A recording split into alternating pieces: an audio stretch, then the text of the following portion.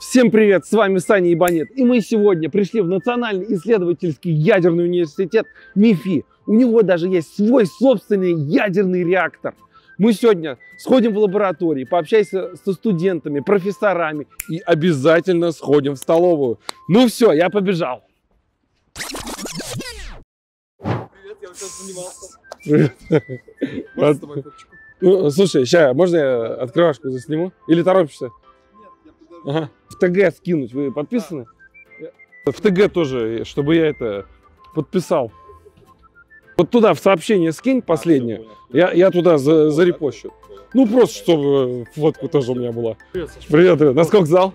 На 91. Вау.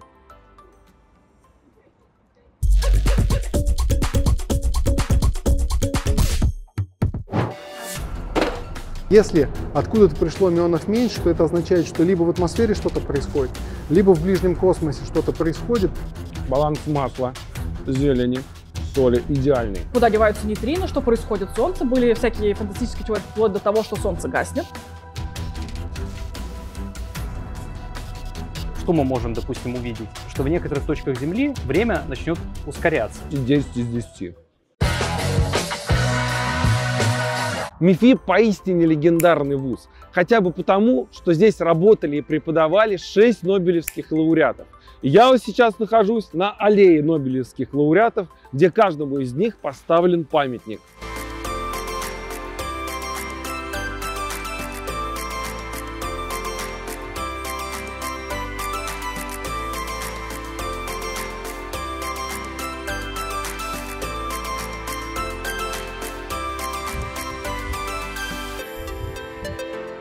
Мне еще очень нравятся эти памятники тем, что это не просто изображение этих личностей, а также у них есть всякие реквизиты, которые показывают, чем они занимались в процессе изучения своих открытий. Здесь рядом со входом в МИФИ можно увидеть вот такую замечательную фреску, на которой находится конь, у которого глаз такой, как будто это атомное ядро. И рядом вы видите, что этого коня держит за узду человеческая рука. Это олицетворяет покорение человечеством ядерной энергии. Зашли в само здание, и вот еще встретил двух пацанов, которые занимались на годовом курсе. И говорят, что что-то отчисляются люди, да? Ну, немножко. Немножко отчисляются. Да, так что вы, если поступите, пожалуйста, нисколько не отчисляйтесь. Да, делайте домашку, не пропускайте, и все будет хорошо. Вот. А вы сколько набрали, когда поступали? У меня 85. А у тебя? А у меня 82. Но зато у меня русский на 97. Это Оксана, Оксана постаралась. да, Ну, конечно. кто бы сомневался. Исследуй, думай, изобретай, иди вперед. Инновации – наши традиции.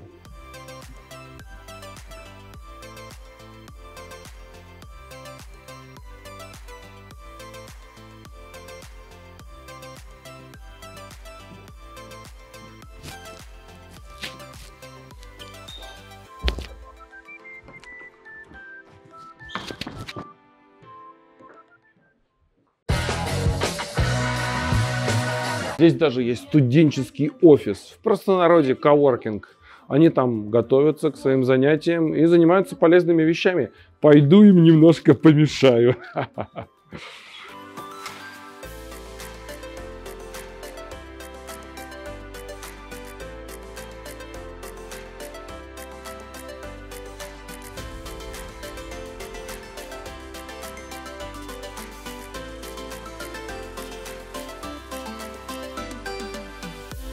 Друзья, я тут встретил Сашу, она является студенткой ИФТИСа. И вот ты сможешь нам рассказать, что здесь происходит, почему здесь так много народу сейчас находится? Да, мы находимся в студенческом офисе, сюда студенты приходят учиться, отдыхать. У нас есть амфитеатр, переговорные, в которые можно забронировать и проводить разные мероприятия. Есть конференц-зал, в котором туда приходят разные мероприятия. К нам даже Тинькофф приезжал, Сбер, и проводили свои лекции и мероприятия. Прикольно получается. Вот так вот пришел в вуз и можешь прилечь на подушечке, включить на проекторе киношечку, например, OpenGamer, что-то связанное с физикой, и немножечко отдохнуть. Здесь у нас оборудована переговорная. Также у нас есть помещение для сотрудников, для активистов, и у нас есть конференц-зал, в котором проводятся разные лекции и мероприятия. А фильмы смотрите? В Оппенгеймер. амфитеатре можно, здесь тоже смотрим Да? фильмы, да. У нас разные студенческие объединения проводят свои мероприятия, и также у нас есть киновечера, которые тоже проходят в конференц-зале. Здорово. Всех ждем МИФИ. Обзор на столовую МИФИ объявляю открытым. Я иду покушать.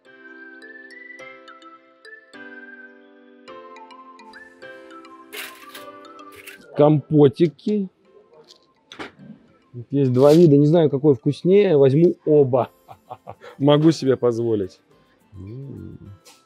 Здравствуйте. Здравствуйте. А это вот что у вас? Это индейка в соусе, свинина в соусе, котлета куриная.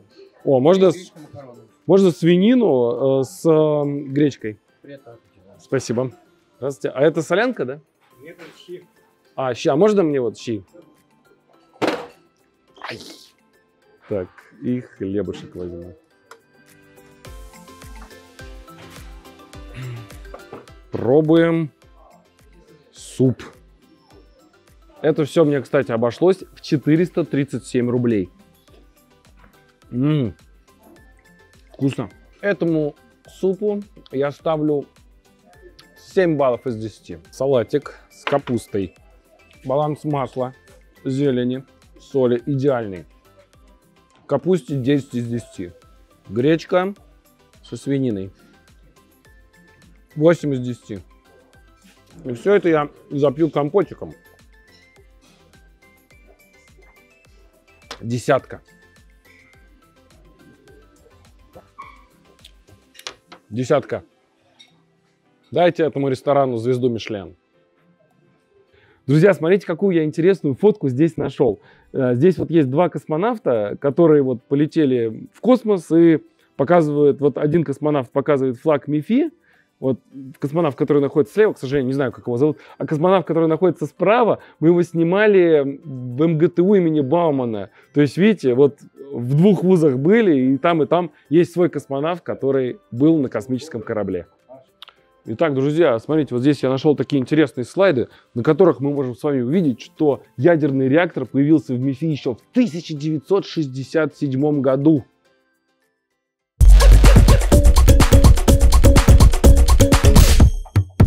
Дорогие друзья, я сейчас буду общаться с доцентом научно-образовательного центра НЕВОД Семеном Сергеевичем. Здравствуйте, Семен Сергеевич. Здравствуйте. Вот, расскажите, пожалуйста, где вот мы находимся? Вот мне сказали, что здесь вот находится очень какой-то глубокий бассейн, где проводятся какие-то эксперименты. А можете рассказать поподробнее про то, что здесь происходит? Действительно, мы находимся в МИФИ, в здании экспериментального комплекса НЕВОД, и здесь у нас самый глубокий бассейн Москвы и Московской области. Он имеет глубину 9 метров и заполнен специально очищенной водой. В этой воде мы регистрируем черенковское излучение. Это излучение возникает в том случае, когда через воду проходят заряженные частицы, и скорость частиц больше, чем скорость света в воде. Скорость света в вакууме преодолеть невозможно, но скорость света в воде, она меньше, чем в вакууме, потому что вода имеет коэффициент преломления 1,33, и свет в воде двигается медленнее, чем релятивистские частицы. В этом случае в воде возникает излучение. Это излучение было открыто Павлом Алексеевичем Черенковым, называется черенковское излучение. И вот это излучение мы регистрируем с помощью нашей большой установки. А когда было открыто это излучение? Излучение было открыто Павлом Алексеевичем в 30-е годы прошлого столетия. И позже за него, уже в 50-е годы, Черенков и два теоретика Там и Франк получили Нобелевскую премию. А чем интересно это излучение и где его можно использовать? Излучение в видимом диапазоне происходит, то есть Черенков его вообще просто глазами открыл. Мы его регистрируем с помощью специальных фотоэлементов чувствительных, которые могут его преобразовывать в электрический импульс. Мы его используем для того, чтобы измерить энергию космических лучей и с помощью них уже сказать, что к нам приходит из космоса. Также на основе этого излучения работают самые большие детекторы в мире, такие как Байкальский нейтринный телескоп в нашей стране, либо как установка Пьер Роже, которая располагается в Аргентине и имеет тоже очень большие размеры. А это вот закрытая поверхность или мы туда можем нырнуть? Поверхность закрытая. Почему? Потому что поскольку излучение происходит в видимом диапазоне, при проведении эксперимента мы должны убрать весь внешний свет. Поэтому бассейн покрыт слоем металлических листов и еще 2 слоями ткани. Так, чтобы свет от ламп и от всего остального не попадал в воду и не мешал проведению эксперимента. А что находится внутри этого бассейна? Внутри бассейна находятся наши приборы, которые называются квазисферические модули. Они регистрируют черенковское излучение. Похожи на батискафы, имеют 6 входных окон, которые смотрят во все стороны. И в каждом входном окне есть иллюминатор и есть фотоприемник. Фотоэлектронный умножитель, который преобразовывает свет в электрический импульс. Похож на экран мобильного телефона, только экран мобильного телефона делает из сигнала картинку, а здесь приборы, которые из картинки делают сигнал. При этом очень чувствительны к любому свету. А вот таких батискафов много плавает в бассейне? Да, у нас их сейчас 91 в воде, но мы сейчас будем проводить модернизацию, менять конфигурацию решетки внутри, их будет 96. А зачем такое большое количество? Они должны создать такую пространственную решетку. Как раз такой невод в узлах, который находится оптический модуль. И когда их много, при прохождении частиц в одном месте может быть большая вспышка, в другом маленькая вспышка. И модули будут регистрировать то большие вспышки, то маленькие. И как раз это нам создает объемную картинку для восстановления события. То есть вы прям 3D-картину имеете, когда 3D-картину, совершенно верно. ведете? Ага, понял. А какое практическое применение для этих исследований? Эти исследования, они носят фундаментальный характер, то есть они позволяют получить новые знания о частицах и о тех процессах, которые происходят при взаимодействии этих частиц. То есть здесь мы занимаемся так называемой физикой сверхускорительных энергий. Те энергии, которые не могут быть получены на ускорителях, потому что ускорители, хоть и достигли размеров 27 километров, все равно еще недостаточно для получения очень высоких энергий. А Вселенная наша, она умеет ускорять частицы до сверхускорительных энергий. Эти частицы приходят из космоса, взаимодействуют с атмосферой, и здесь мы можем регистрировать продукты этих взаимодействий и тем самым понимать, что же у нас происходит и при взаимодействии, и что же происходит далеко во Вселенной. Ну я, правда, не очень силен в этих всех частицах, но это вот все, что связано с бозоном Хиггса, пи-мезоны, да? Да, мы регистрируем здесь те частицы, которые рождаются при распаде пи-мезонов. Это называется мионы. Мионы являются тяжелыми электронами, так называемым вторым поколением электронов. Главное, что это тяжелые электроны. Они живут 2 микросекунды, но этого времени хватает для того, чтобы пройти из верхних слоев атмосферы, дойти до нас и даже уйти глубоко под землю. Времени этого хватает, потому что частицы находятся в релятивизме, и для них время замедляется. Ну да. То есть для них это 2 микросекунды, а для нас... Для нас гораздо больше. Да. Но тем не менее они доходят до нас, проходит наш бассейн насквозь и уходят глубоко под землю. Но когда они проходят бассейн насквозь, они дают черенковское излучение. По черенковскому излучению мы знаем, сколько они оставили в бассейне энергию. И тем самым нам это дает дополнительную информацию об этих частицах. Александр, вот вы спрашивали про прикладные исследования. Прикладные исследования мы проводим с помощью вот этого прибора, который называется мионный годоскоп «Ураган». Он состоит из 4 больших супермодулей. Каждый супермодуль состоит из 8 плоскостей. В них проложены специальные трубочки, через которые продувается смесь газов, аргон, СО2 и пары пентана, и натянуты проволоки, на которых напряжение 4300 вольт. Если через такую проволоку, через такую трубку проходит любая заряженная частица, то там проскакивает искра. И мы эти искры меряем, где они были, и получается, мы знаем, как прошла заряженная частица. Это называется трековый детектор. В секунду через каждый супермодуль проходит больше 1500 мионов. И, соответственно, мы видим, откуда пришел каждый, копим специальную угловую матрицу, и по ней видим картину неба, то есть сколько мионов пришло с каждого направления из верхней полусферы. Если откуда-то пришло мионов меньше, то это означает, что либо в атмосфере что-то происходит, либо в ближнем космосе что-то происходит. Например, была вспышка на Солнце, соответственно, после вспышки изменились параметры солнечного ветра. Эти параметры, например, был корональный выброс масс. В этом случае от Солнца отрывается плазма, она идет к Земле, примерно идет 2 суток. И когда через эту плазму проходят протоны космических лучей, они в ней отклоняются, не попадают в атмосферу не взаимодействуют, не рождают мионов, и мы видим как бы недостаток мионов с этого направления. То есть как только мы увидели, что нет мионов, это значит такой, или количество мионов понизилось откуда-то, это такой тревожный сигнал для того, чтобы искать интересные события. То есть сами частицы, они не проходят, а получается, они застревают в электромагнитном поясе и как-то влияют на другие частицы, и вы это индексируете. Вот, Грубо говоря, да, мы, Вот, грубо говоря, мы интересно. верим в такую тень, тень в космических лучах. Чтобы понять глубину бассейна, вот тут начинается вода, а заканчивается она вот там. Ого! И там у нас находится система водоподготовки, где проходит чистка воды для бассейна. Александр, это называется координатно-трековый детектор ТРЭК. Эта установка еще полноценно не работает, она только создается. И это одна из крупнейших установок, которая сейчас создается в мире. И это самая крупная установка в мире, которая будет регистрировать космические лучи под горизонтом.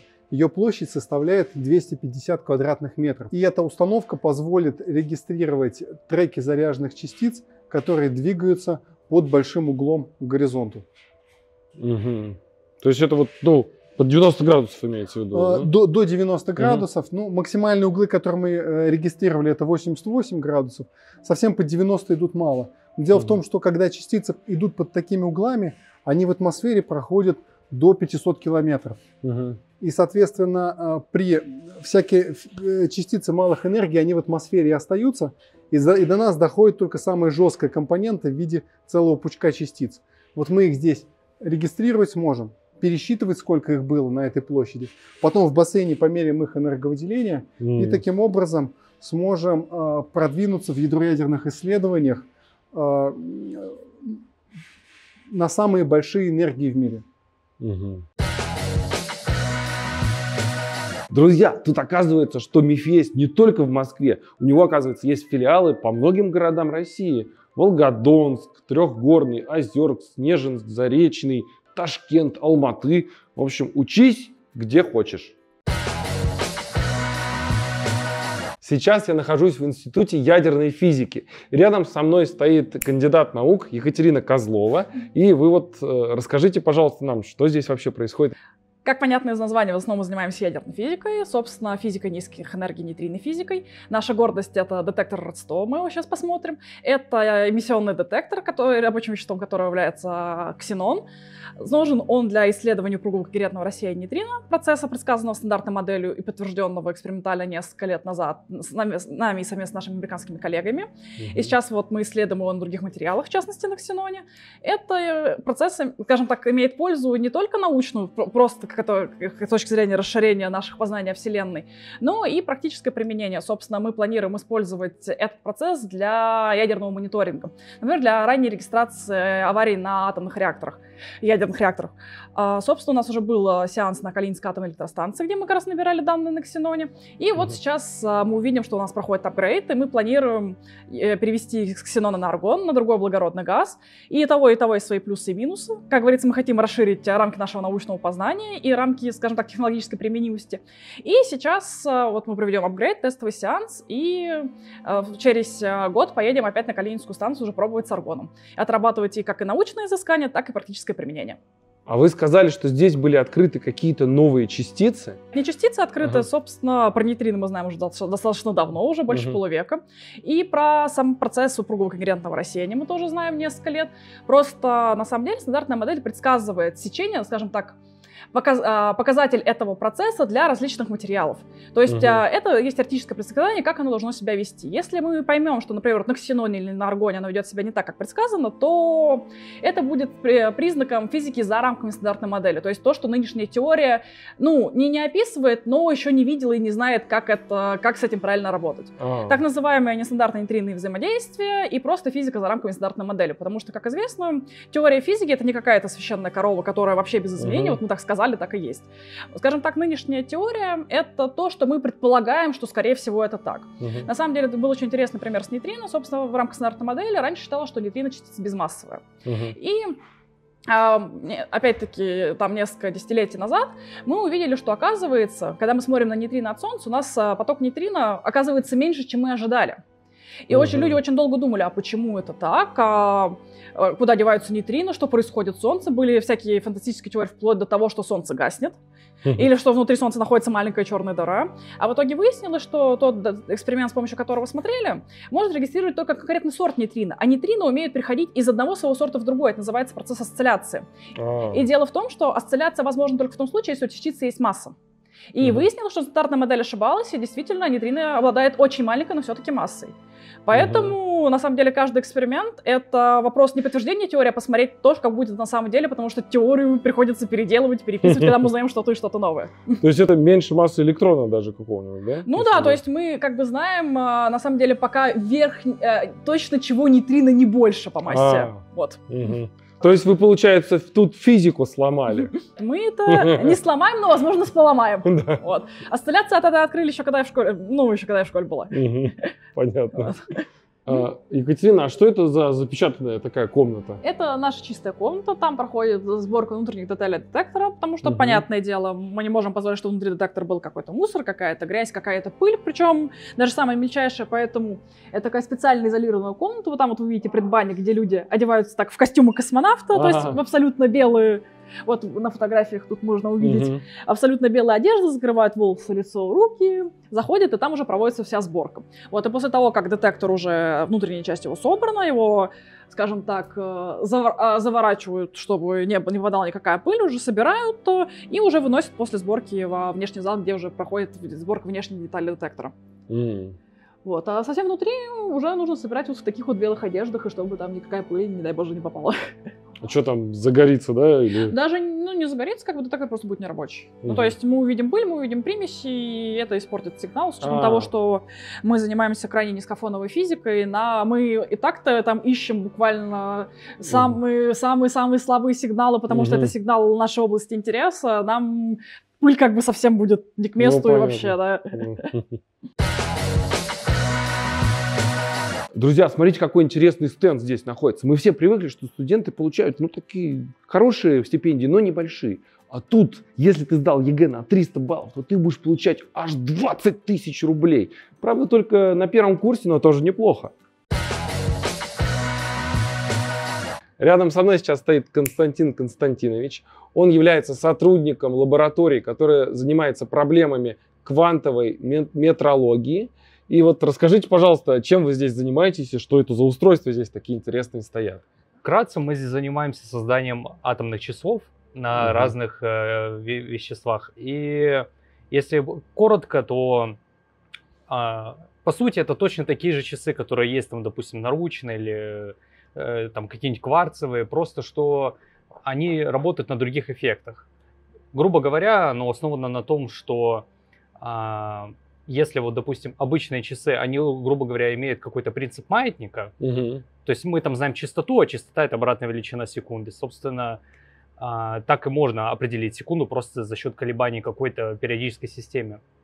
В этом же случае это будут такие же колебания периодически, только уже между какими-то переходами в самом атоме там, или ионе какой-то именно частицы. Ну и, собственно, задача, грубо говоря, которая перед нами стоит, это взаимодействовать, допустим, с какой-то частицей с помощью лазеров, опрашивать таким образом, возбуждать какой-то определенный переход, у которого есть какие-то свойства, которые нам нужны. И, соответственно, из-за этого уже определять единицу времени и секунды. А это вот энергетические переходы в модели водорода?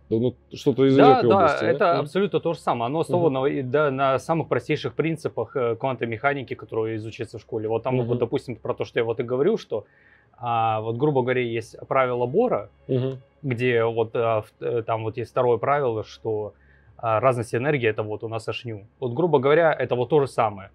Просто потому, что мы узнаем вот эту частоту, переводим ее в секунды и тем самым понимаем, с какой точностью, как можно точно мы ее определяем. Вот, грубо говоря, вот если вы зайдете, допустим, в Википедию и зададитесь вопросом, что такое вообще секунда, это, грубо говоря, какое-то число переходов в охлажденном атоме цезия 133-го. И, соответственно, там вот этих переходов, которые оно совершает за секунду, равна там 9 миллиардам 130 там, миллионам таких колебаний. И, соответственно, вот эта секунда определяется, вот, допустим, вот по часам, которые вот есть в России, ну и не только в России, в принципе, по миру много таких установок есть, определяется с точностью до 10 минус 16 знака. Ого. А Как мы... прям электрон заряда, ну заряд электрона. Порядок. Ну да, ну порядок, ну конечно не такой порядок, но все равно хороший. А мы занимаемся именно более современными атомными часами на ионе стронция, и по оценкам у них точность будет как минимум на 2 порядка лучше. Вкратце, вот, грубо говоря, для чего вообще это нужно с такой точностью именно знать? Да, вот это интересно. Вот, допустим, в принципе, вот эта технология, она нам позволила, во-первых, создать систему глобального геопозиционирования, поскольку для передачи каких-либо сигналов и определения человека, там, или, допустим, там, автомобиля, самолета в пространстве, именно точность нахождения, ну, какого-то объекта в пространстве достаточно важна.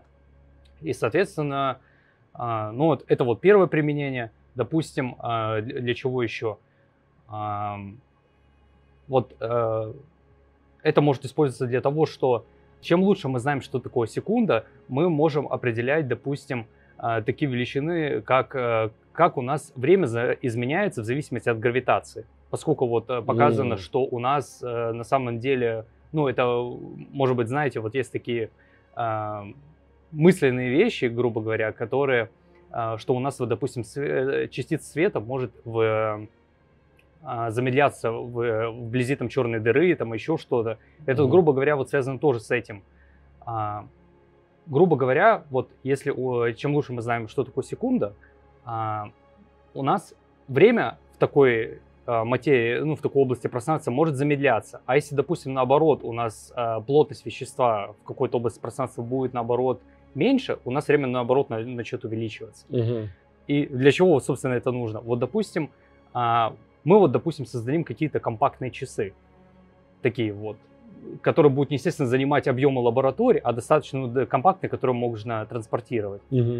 Грубо говоря, когда мы хотим измерить гравитационный потенциал Земли, мы берем наши часы и начинаем возить их по всему миру. И в каждой точке пространства гравитация уникальна, и, соответственно, будут разные показания на часах. И что мы можем, допустим, увидеть? Что в некоторых точках Земли у нас время начнет ускоряться. Это значит, что вот там внизу, под нами, где вот мы произвели измерения, у нас находятся залежи каких-нибудь газов. А если, допустим, время начнет, наоборот, замедляться, это говорит о том, что там находятся какие-то твердые ископаемые. И, соответственно, из этого можно будет, не нужно проводить еще дополнительную какую-то георазведку, чтобы понять, что что-то находится внутри нашей Земли. Поэтому в горах люди дольше живут. Да не. Это нужно вот для чего? Допустим, мы вот едем по полю с такими часами, и у нас вдруг по какой-то причине часы замедлились. Они начали чуть хуже измерять время. Это говорит о том, что вот там, под тем местом, где мы это измерили, находится, допустим, залежи газа. А если наоборот, какого-нибудь какой-то источник газового месторождения. А допустим, если они наоборот начнут ускоряться, это говорит о том, что там наоборот находится что-то тяжелое. Ну, допустим, какие-нибудь металлы там очень труднодоступные, и, соответственно, не нужно проводить никакую георазведку перед тем, как что-то добыть. Можно просто вот так покататься и, грубо говоря, понять все сразу же. А вот я там еще видел, вторая установка стоит. Это тоже для изучения вот этих вот часов? Это абсолютно разные установки вообще по своему принципу, да и по сути физической, что они из себя представляют. Если здесь именно это прям часы, грубо говоря, то там они занимаются разработками специальных нанокластеров. Грубо говоря, это просто...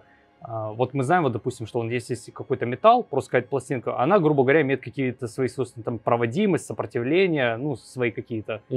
А, допустим, вот если получается сделать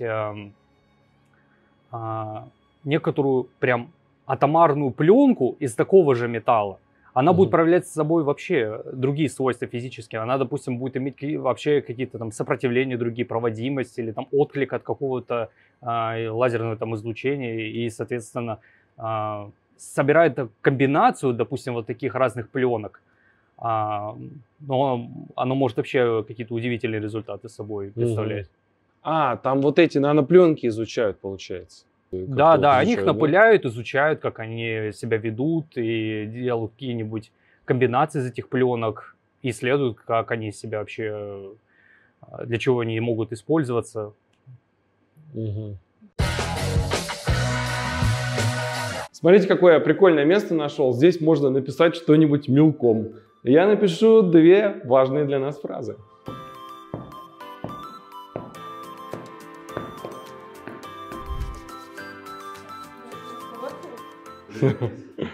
Здорово, пацаны. Занимались? Да. Насколько сдали?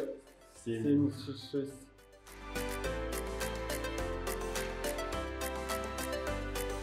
Я готовилась с вами. Да? Супер, молодец, давай фотку.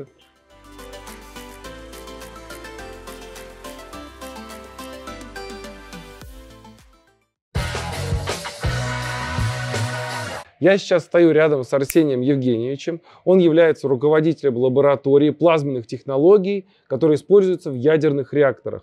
Вот расскажите, пожалуйста, вот что тут за такие установки стоят и как они работают?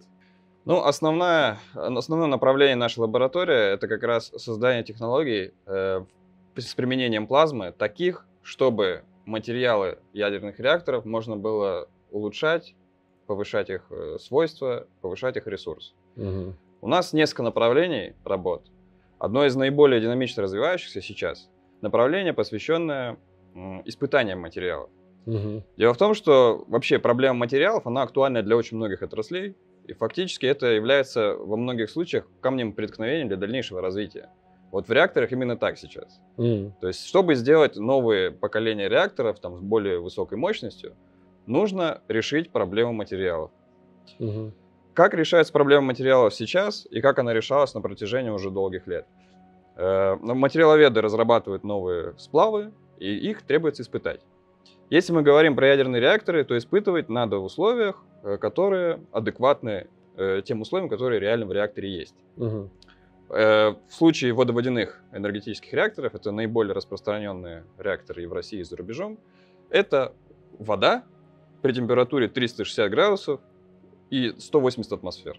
Вот такие условия, в которых пребывают основные, наиболее напряженные материалы, в которых основная проблема в реакторе. Она в жидком состоянии. В жидком состоянии это вода под давлением, очень высокая температура. И, высокая температура, давление, соответственно, она очень коррозионно-агрессивна, эта среда. В этом и проблема с материалом.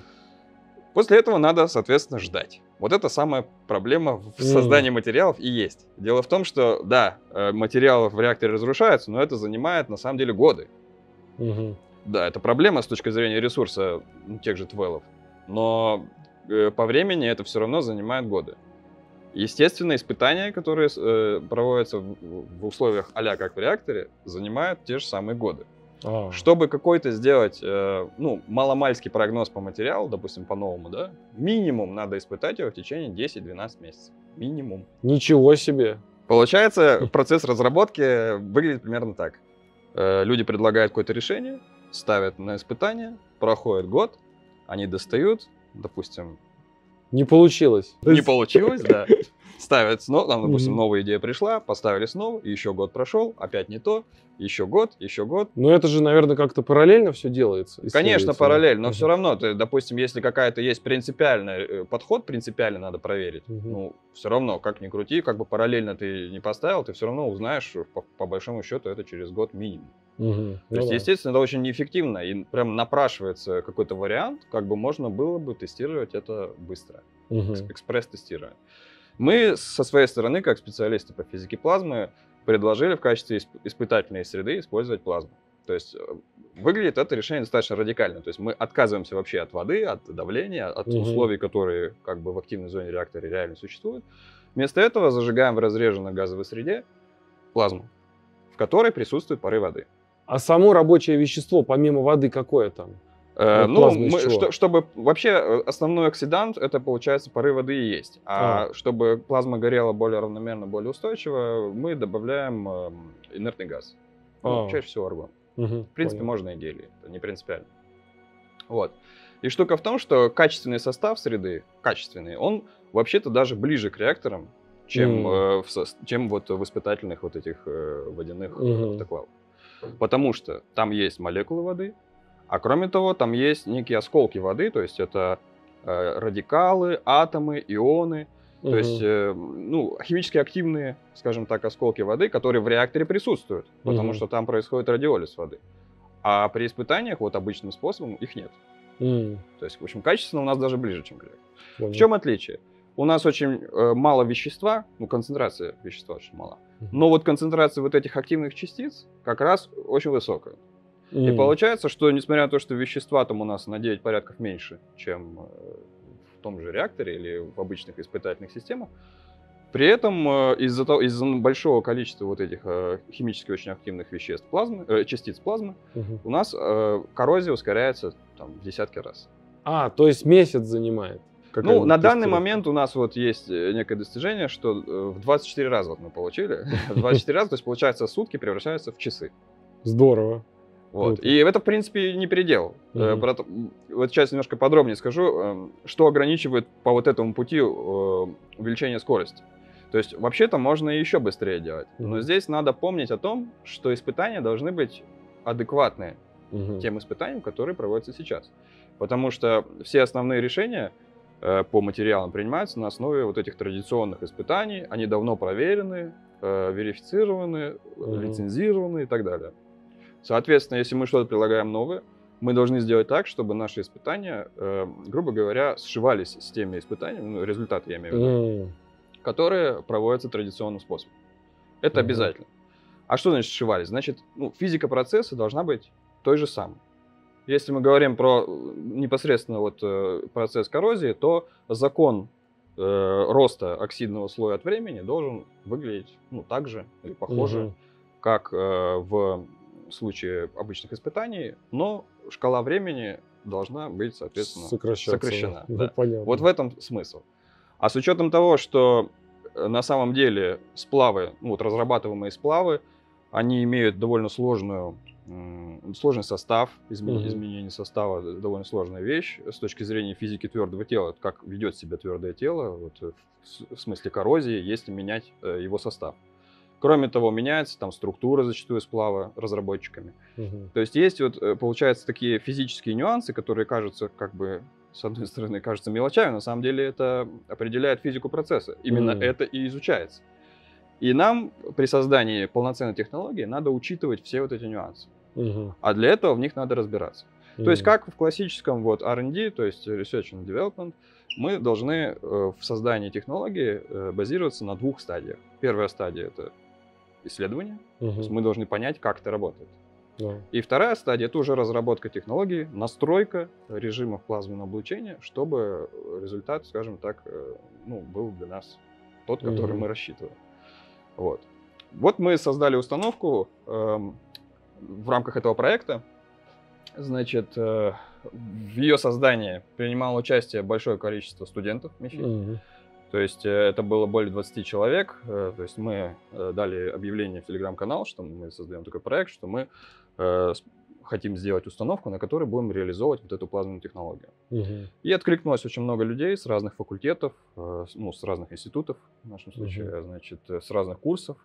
И они все принимали участие в той или иной степени, в той или иной мере в создании, сборке, настройке различных систем этой установки. Установка достаточно сложная, вот, с одной стороны. С другой стороны, ну, это прям на самом деле прорывной такой проект. То есть студенты, почему так хорошо откликнулись на него? Потому что они почувствовали, что это действительно проект, который может продвинуть вот всю отрасль материалов для ядерных реакторов далеко вперед. Потому что применять вот эту технологию, в конце концов, можно не только вот конкретно к тем материалам, которыми мы сейчас занимаемся, а вообще-то, ну, любые долговременные испытания подобного рода могут находить альтернативу в виде экспресс-проверки плазменным методом, так или иначе. То есть это как бы двигает всю отрасль создания материалов для ядерных реакторов вперед при получении и внедрении такой технологии. Получается, не только ядерных? В принципе, да, можно, конечно, и другие материалы испытывать, просто мы традиционно ориентируемся на Росатом, на атомную отрасль, и с этой точки зрения, конечно, для Росатома это очень актуальная технология, и мы с ними в плотном... А они вас спонсируют? Конечно, у нас Гранты выдают. мы эту установку делаем для разработки этой технологии, и уже параллельно у нас есть, мы создавали, и уже она готова, эта установка, которая для Росатома, которая отправится в Росатом, и они будут эту установку и технологию внедрять при создании материалов. Здорово. Уже что-то внедрили или пока в процессе? Сейчас у нас идет стадия как бы отладки, значит, доводки, разработки режимов облучения, вот тех самых нюансов, о которых я говорил. То есть достаточно много есть вещей, которые надо изучить и, скажем так, подобрать режимы, чтобы результаты наилучшим образом воспроизводили то, что мы получаем при обычных испытаниях. Вот сейчас работа именно на это и нацелена. То есть у нас есть вся инфраструктура теперь для этого, и мы занимаемся экспериментальной работой, аналитической работой, ну и, соответственно, всем тем, что необходимо для вот уже создания из идеи реальной технологии. Понял. Мы сейчас находимся в диджитал-центре, и рядом со мной сейчас сидит Николай, который является преподавателем, а также руководителем группы по развитию IT-инфраструктуры. Здравствуйте, Николай. Здравствуйте. Скажите, пожалуйста, чем вот здесь занимаются ваши ученики и студенты? В данный момент мы находимся в лаборатории искусственного интеллекта и больших данных диджитал-центра. Здесь у нас студенты выполняют разные лабораторные работы, также проходят семинары, в том числе и лекции по разным другим дисциплинам. Соответственно, в лаборатории установлено последнее программное обеспечение, ну, соответственно, компьютеры, все тут новое, в том числе и мебель. Поэтому студентам предоставлены все возможности для прохождения комфортного и эффективного обучения. Они здесь занимаются программированием или еще чем-то? В том числе и программированием. Данная лаборатория подключена к кластеру. То есть кластер включает в себя средства виртуализации, на котором развернута инфраструктура. Вот, соответственно, с этих компьютеров студенты подключаются к этой инфраструктуре. Есть также Wi-Fi, то есть любой студент может принести свой ноутбук и с него подключиться, если ему так комфортно. Где уже проходит именно лабораторная работа. Если вдруг студент не успевает сделать их в рамках выделенного времени семинара там, либо лабораторной, он может из дома удаленно подключиться к этой инфраструктуре и продолжить выполнение до следующего занятия. То есть помимо программирования тут еще проходят какие-то лабораторные работы, да? Да, других дисциплин, будь то искусственный интеллект, то есть в кластере присутствуют специальные видеоускорители той же компании NVIDIA, где студенты могут обучить какую-то модель, либо получить доступ к таким средствам, как Cassandra, то есть высокопроизводительная база данных нереляционная, которую, конечно, запустить у себя на компьютере не всегда есть возможность локально, поскольку она очень объемная, требовательная к ресурсам, но сделать это в рамках этой лаборатории вполне возможно. То есть эти компьютеры как-то складывают свою производительность? Но кластер из себя представляет около 7 физических серверов, которые объединены в одну, так сказать, виртуальную единицу, на которой уже разворачиваются виртуальные машины для разных задач. В том числе и на этих виртуальных машинах у нас работают некоторые сервисы, допустим, тот же GitLab. Вот если мы говорим о программировании в рамках той же, допустим, дисциплины Python, которая у нас читается,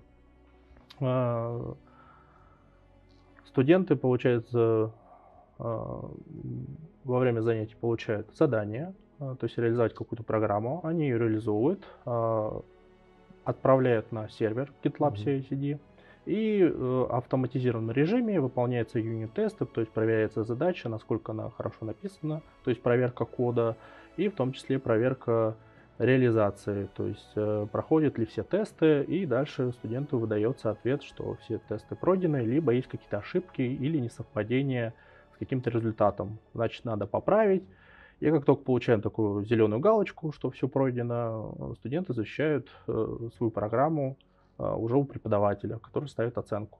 А тут висит эмблема «Я Росатом». Вы как-то сотрудничаете с Росатомом? Да, это совместный проект МИФИ и Росатома, который финансируется самим Росатомом.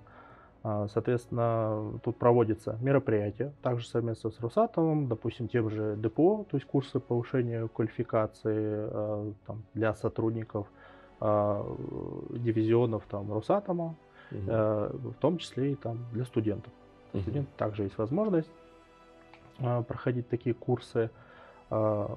И помимо курсов повышения квалификации у нас проводятся соревнования, отдельный есть даже кружок, то есть соревнования именно по информационной безопасности, так называемый CTF, Capture the Flag, захват флага. В рамках центра они также проводятся, то есть несколько раз в год официально, и в них могут принять участие абсолютно любой желающий, ну, в том числе и школьники, и студенты, и уже какие-то, может, работники. Если говорим о кружке, который также тут ведется, то есть у нас еженедельно проводится тут такой семинар, посвященный вот решениям задач по CTF, то есть для соревнований по информационной безопасности. Вот. В этот кружок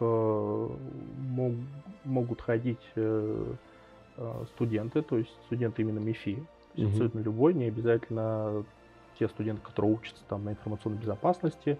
У нас есть отдельная команда, она такая состоит из студентов, которые учатся на разных других факультетах, то есть институтов, сейчас так называется, с того же Лаплаза, Интела. То есть это доступно абсолютно всем желающим. А помимо лабораторий по изучению искусственного интеллекта и больших данных, тут есть еще какие-то лаборатории?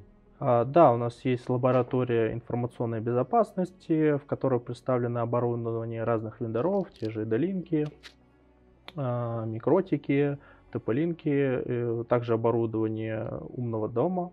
Вот. Есть еще лаборатория виртуальной и дополненной реальности, где также есть реально физическое оборудование, то есть это очки виртуальных реальностей и также дополненной реальности, то есть мощные компьютеры с видеокартой, чтобы можно было это все в реальном времени обрабатывать. То есть сначала ребятки разрабатывают что-нибудь там в Unity, а дальше это все дело рендерит и выводит уже на очки там, виртуальной реальности. В ближайшее время у нас планируется еще одна лаборатория для изучения тематики, связанной с направлением критической информационной инфраструктуры. То есть в этой лаборатории будут представлены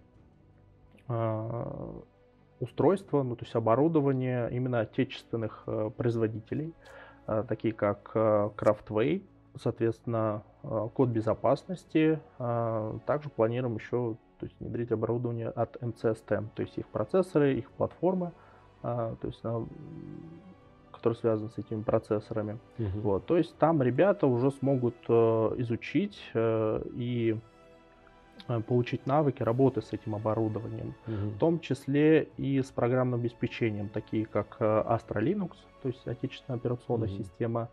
Для этого у нас есть отдельная программа по информационной безопасности на 42-й кафедре. Вот в рамках этой программы есть отдельная будет лаборатория, в которой ребята будут изучать отечественное оборудование, то есть иметь дело с ним, и отечественное программное обеспечение.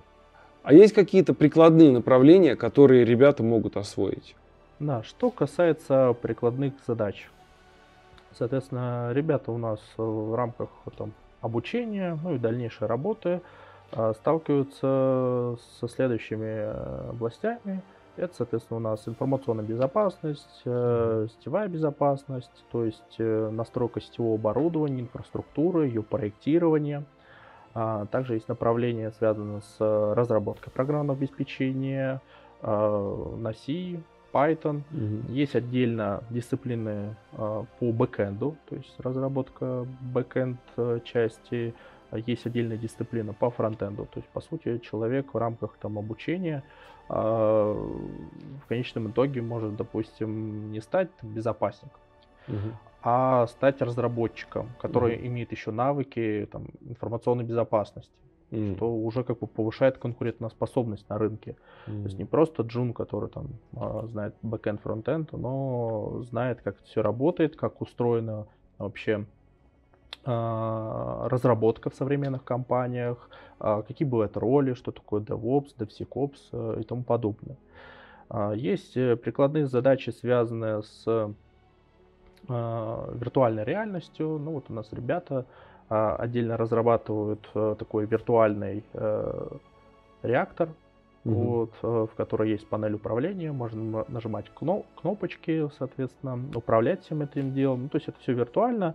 Понятно, что не любого пустят в ядерный реактор, а вот так виртуально прикоснуться к этому делу вполне возможно. То есть это, да, со стороны там Росатома также востребовано, как и информационная безопасность, как и разработка. Помимо вот обычного ПО есть еще у нас разработка аппаратных каких-то комплексов. То есть там ребята уже изучают электротехнику, в том числе и программную часть, чтобы писать прошивки, программы к этой аппаратной части, которая ими, допустим, была разработана. У нас есть отдельно под это прям программа. То есть где ребята учатся на разработчиков, которые должны разрабатывать программно-аппаратные комплексы, исходя из важнейшего аспекта, это информационной безопасности. То есть делать все изначально защищенно. То есть не как вот обычно бывает, что что-то разработали, дальше уже пытаются как-то прикрутить информационную безопасность, понять, где дырки. Нет, изначально разрабатывают как надо, и, соответственно, дальше занимается уже поддержкой этого продукта. Понял. Ну вот я и провел целый день в НИЯО МИФИ. Обязательно поддержите это видео лайком, для нашего канала это очень важно. Также обязательно подписывайтесь и пишите в комментариях, в какой вуз вы хотели бы, чтобы я сходил в следующий раз.